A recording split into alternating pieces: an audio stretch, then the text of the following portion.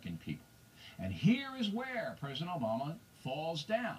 He does not anticipate dangerous situations. He does not have strategies at the ready.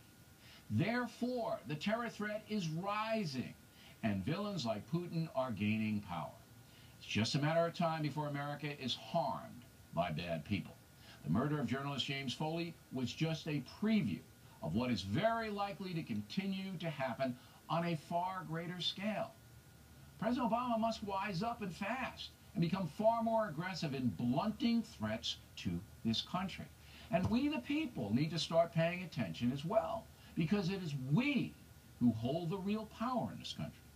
And believe me, we are not using it. And that's the memo. Now for the top story reaction. Joining us from Washington, Fox News analyst Charles Krauthammer. Let's take China first, because we haven't talked about that country much. How do you see their aggressive tactics? Chinese are always very careful. They're very incremental, but they are relentless. And they can see what they would call a paper tiger when they see one. And they have never seen one more thin and less reliable than Barack Obama. I mean, what prevents them from expanding, as they want to do, expanding their influence and their control? And they're pushing into the East China Sea, the South China Sea, into areas that are claimed by all the countries around them, and they are ignoring them and establishing their control with in the air and on the ground in the sea. The one power that would deter them is the United States, but not with this president. So they buzzed one of our planes yesterday. Our reaction is very little rhetorically. Obama decides to send a carrier. I guess he was handled a checklist where it says send a carrier, but is there anything he said? Any warning, any explanation to the American people about what's happening? It shouldn't have to happen on this show. It does, but this is not where it ought to be. Right. The reason he doesn't Obama define a situation, but I need you to define it. Why is China saber-rattling in international waters, trying to seize islands that have traditionally belonged to Japan, Vietnam, and the Philippines? Why are they doing that?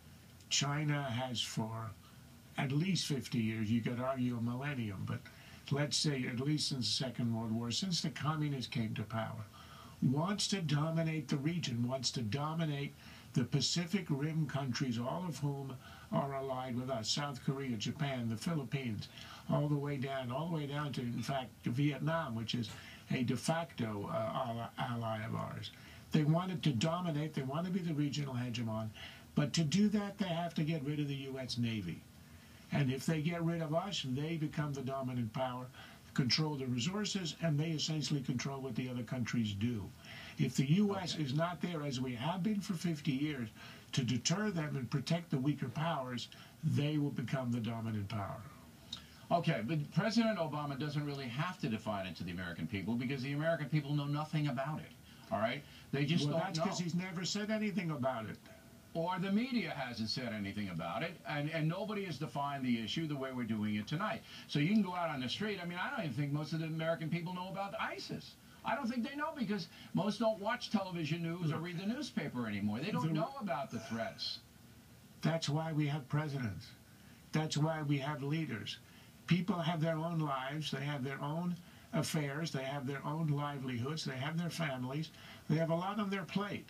When it comes to leadership about what's happening in a far corner of the world, you go to the president. The country was not interested in Europe between the First and the Second World Wars. It needed an FDR who could see what was happening, to mobilize them, at least spiritually, prepare them for Pearl Harbor. We know Reagan was the one who girded us against the Soviets. People, and George H.W. Bush, do you think there was a clamor in the country to kick Iraq out of Kuwait? There was none. But you had a president who understood the stakes, explained them over and over to Americans, was able to rally an alliance behind them after he had said, either you come with us or we're going to do this alone, created a coalition. That's called presidential leadership. All right, so then the final question is, why isn't Barack Obama leading the way many past presidents have? Why? Look, there are 10 theories I could offer, but the one that strikes me, the one as the most, is he defines himself as anti-Bush. He sees his mission in life as taking us out of wars. That's how he got elected. He thinks that if we leave places, nothing will change and we'll all be safe. Can't believe we'll that. just He can't believe that. He's governed that way for 5 years. I know, but he can't believe it, Charles. He can't believe it when he sees people being beheaded in front of cameras. He sees 35,000 miles of territory taken over by a terrorist army. He sees China's provocation and Russia's provocation. He can't believe that nothing bad is going to happen. He can't. That's impossible. You can't believe that he can't believe it, but he does. I've been arguing this since 2009 when he withdrew our power from Iraq. Withdraws, he doesn't do a thing about the expansion of Russia. He barely bats an ally when the Chinese are expanding into East and South China Seas. He does this for years and years. Now to admit that all of these things have gone sour is to admit that everything he's done for the 5 years has been a mistake and a misunderstanding of the world. That is hard for anyone to do, and with Obama, with his streak of narcissism, it is impossible for him to do. Yeah, it's almost 6 years now, and but as I said, if we continue down this road, it's going to be disastrous for the country. Charles, thanks very much.